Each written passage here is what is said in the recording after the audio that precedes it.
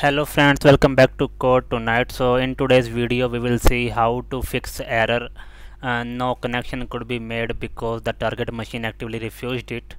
So on this socket exception you see on the screen, it is getting in the API that I am trying to call, and so here we have .NET Core 7 application, but you can get the same error in ASP.NET MVC or .NET Core 3.1 also. So we have these two projects here, and in this one we have called the API, and the API is created in the other project. Okay, so I am trying to use this API and I am getting the error. So whenever you get this error, then you have to check the URL which you are trying to hit for the API. So for example, if we run the application again,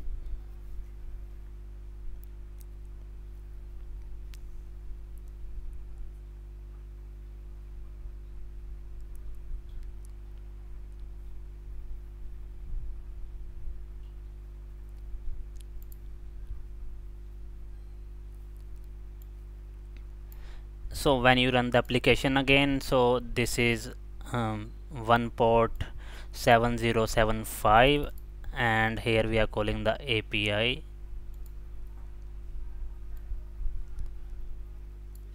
So you see in this error it has told about the port which it is not able to connect to. Now you have to concentrate if this is the correct port on which the API is working or not. Okay, so how you will do that is you will close the applications and then you will go to the API, right click on that and go to properties. So in this one we have to check the debug.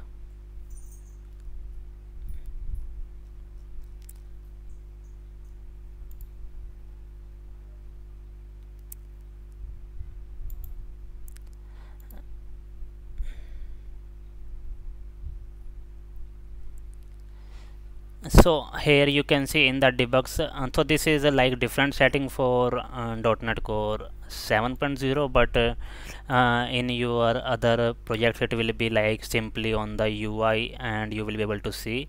So basically we are trying to fetch the URL for the API. So you see here the URL is 7270 and we have used a different one, 7275. So now if we change it to 7270 here, okay, so I am changing this to the one that is for the API, and now we will run the application again.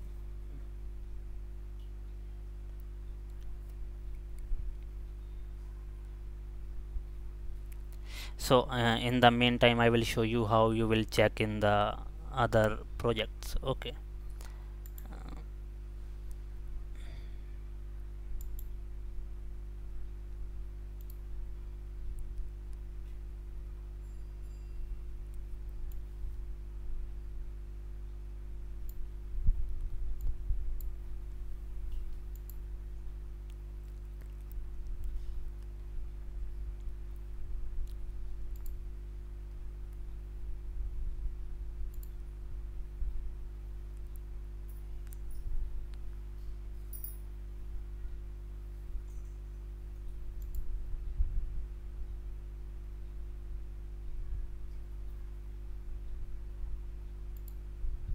so like this is simple MVC project. In that, if you want, you can go to properties,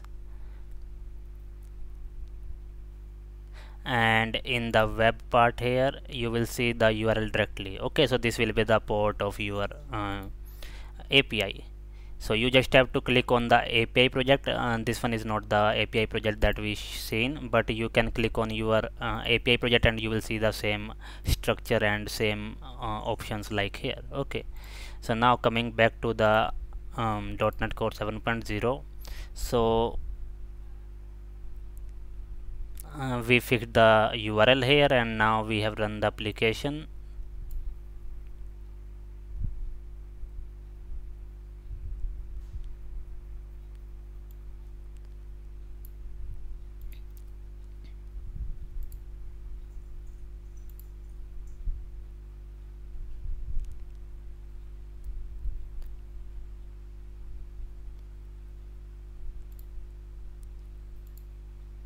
and here it came on the API.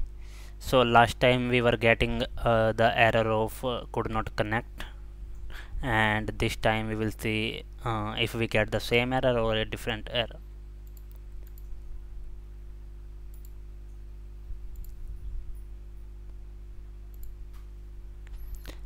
So the response is completed, and you see this time we are getting a not found error, but that is basically because of the API, not because of the port. So basically the API has been hit, and the error that you were seeing earlier will be resolved in your scenario. Okay, so you can try that out and let us know if you face any kind of issue, and thank you.